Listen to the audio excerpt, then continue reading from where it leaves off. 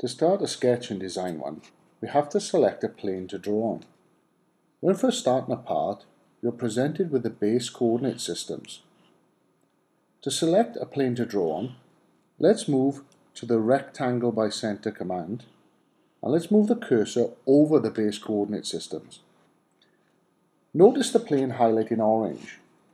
Now we can select this plane by either clicking on the lock glyph here or by pressing F3 on the keyboard.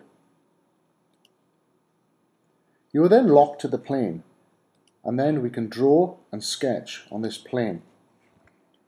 To release the lock plane, either click on the lock icon or press F3 on the keyboard. When there is more than one selection that can be chosen, a second glyph appears on the right-hand side of the cursor. This is instructing you to click on the right mouse button.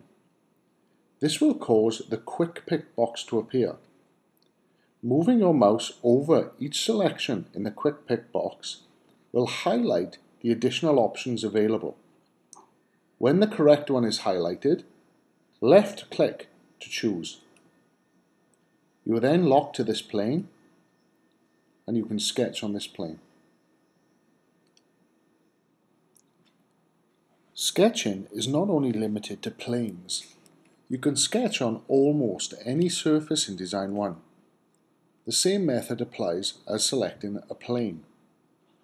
Highlight the face you want to sketch on, then simply lock to it. You can then sketch freely on this plane.